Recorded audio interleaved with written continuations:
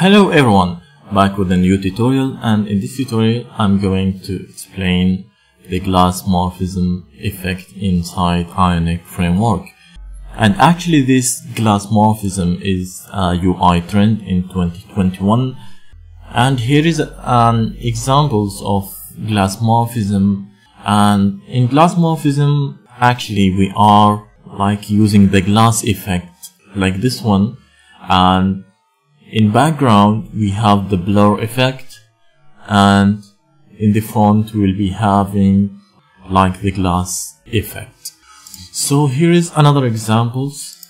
You can go to Google and write Glassmorphism and you will find a lot of examples to demonstrate the purpose.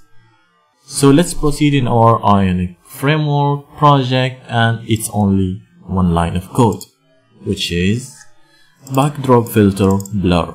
Then we will give it the percentage of the blur. If I save it, now you can see the background which is in the back of this card is blurred.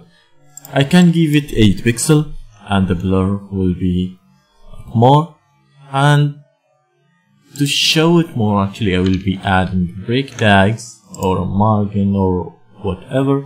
So here you can notice that what is back is blurred, and we have this glass effect in our Ionic framework application. Here is the only one code that you require, and I will be posting this example in my GitHub account. Thank you for watching.